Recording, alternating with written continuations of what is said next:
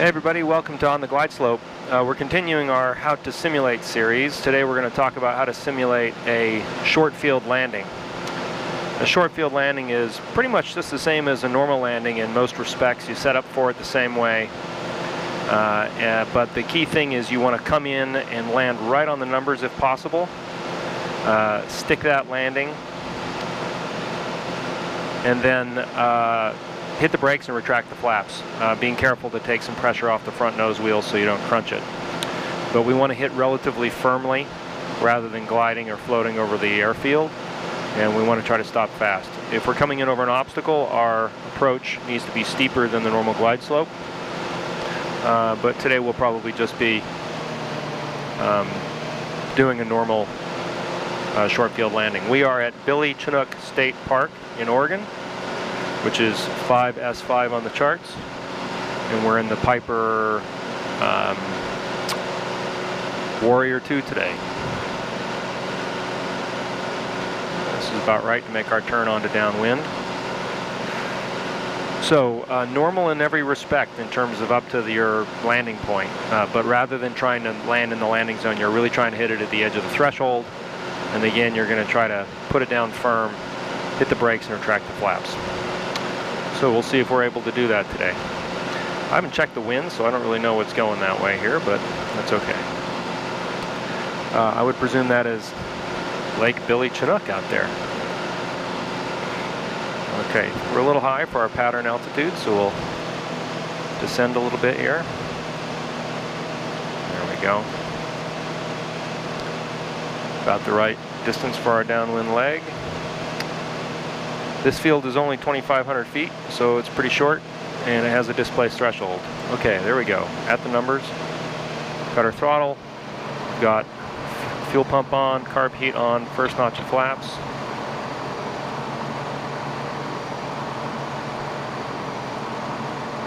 The airplane slow to about 90 knots.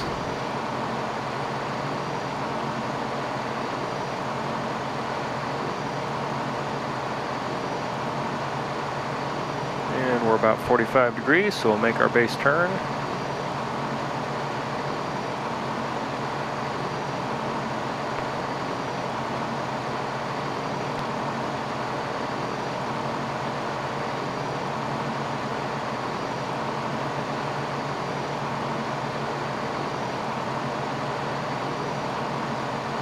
Next notch of flaps.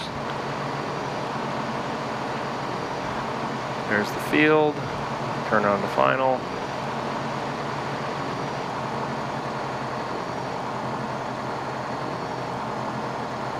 And we want to come in and ride at our final approach speed, which is about 63 knots in this airplane. In the Cessna, it's going to be a little different. Final flaps.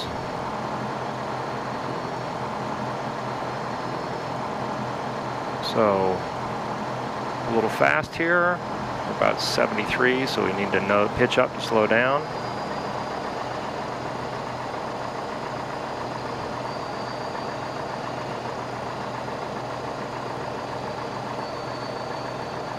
If we're coming in against over an obstacle, we'd probably be a little high like this. All right, full flaps.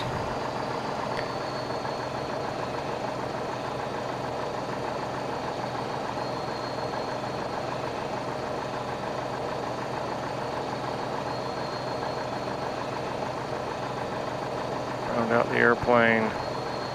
We went a little long on this one. Firm, brakes. Flaps out.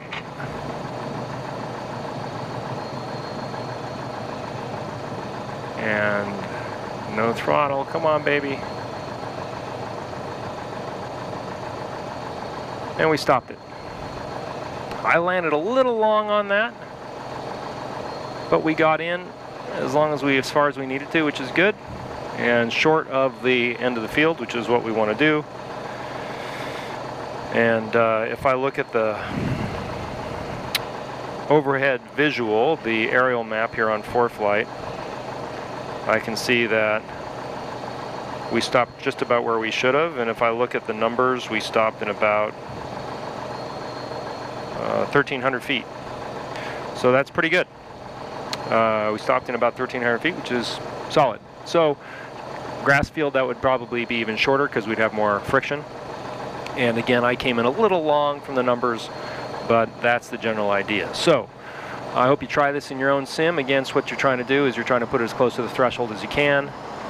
You want to then kill the throttle, pull the flaps, stand on the brakes without flat spotting them, and stop the airplane. So there you go, how to simulate a short field landing. Next will be how to simulate a soft field landing, which we'll do over turf, and that is similar to this, other than the fact that you want to actually kind of fly over the runway a little bit without floating, but touch down really soft, because again, if it's a soft field, you don't want to tie up the wheels in the mud or the grass or whatever it is that you're putting the airplane down into. If you have questions or comments, I'm always eager to hear them. You can get me either in the comments on YouTube or at the blog www.ontheglideslope.net. And thanks again for watching. And if you haven't noticed, new avionics, I've kind of got a patch in terms of the panel form right now. I'll be rebuilding the whole panel in the next couple of weeks.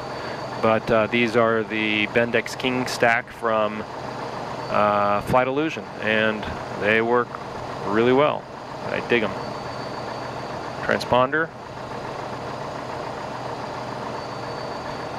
autopilot, which we won't turn on right now, obviously, DME, and then a comms panel. So, pretty cool. All right, everybody, thanks for watching on the Glide Slope, and we will see you again soon.